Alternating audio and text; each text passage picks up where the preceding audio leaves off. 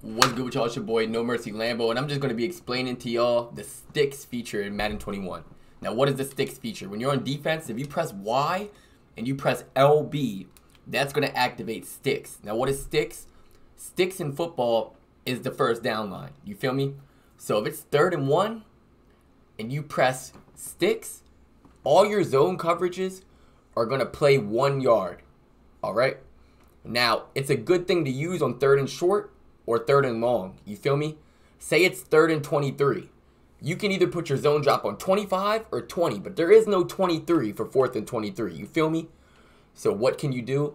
You can press Y and press sticks, and that's going to make your zones play exactly 23 yards. And what's that going to do? It's going to stop them from being able to use a deep in route on 4th and long and all that extra stuff.